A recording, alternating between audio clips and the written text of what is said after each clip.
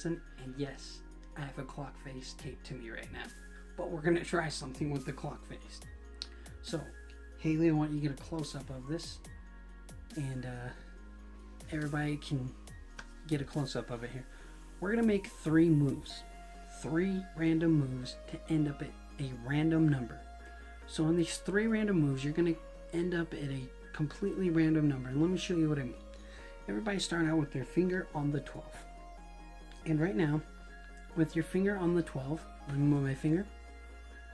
You're gonna think of any number on the clock, 1 through 12, right now. I'm gonna give you a second to do that. All right, beautiful job. You're thinking of any random number, 1 through 12, with your finger starting on the 12. Now, you have your finger on that number, and here is what is gonna happen. Let's say you pick 1, for instance. So, you're starting on the 12. Your first move is the first letter. So, if you pick 1, it's O-N-E. My first move was the O. Okay? So, first move was O-N-E, and you count it. So, 1, 2, 3 is what I ended up at. Now, whatever number you're thinking of right now, I want you to spell it out in a circular motion clockwise around the clock, and you should end up at a second different number. So, I'm going to give you a sec to do that. Go ahead. All right, perfect. Now you're at a different number.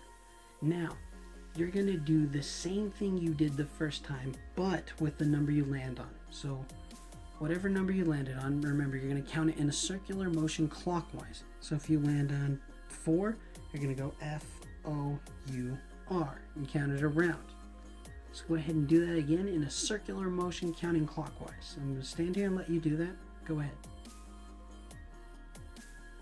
Beautiful job.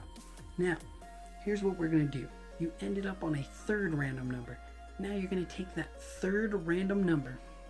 You're going to do the same thing. You're going to spell it out in a circular motion clockwise. So go ahead and do that. Now you should end up on a completely random number. Completely different random number. Now let me have you get that number in your head. Think about it. So you did it 3 times. Now you can always pause this video, go back and do it if you have to. The clock is always open on front of me. Alright, so now I'm going to pull this off and you can step back, Haley, if you want to. You guys are thinking of a number right now, a random number you ended up. You thought of a number in the beginning, you did all these moves clockwise around the clock. You could have picked any of those numbers. Check this out. The number that you landed on after that 3rd time was in fact and indeed number 1, because you are number 1. And I threw it like shit, but I'm out, like Stephen Hawking in a game of Twister.